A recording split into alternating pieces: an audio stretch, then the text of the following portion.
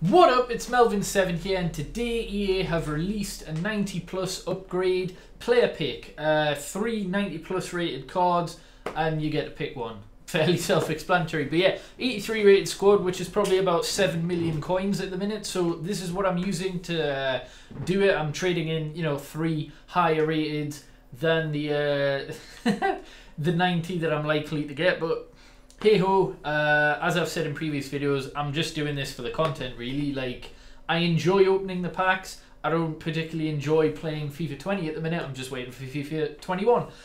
Anyhow, let's see. Hopefully we can get something good. And that was a complete waste. I mean, there's Ribery. I remember when he used to go for about 2 million. He probably doesn't now.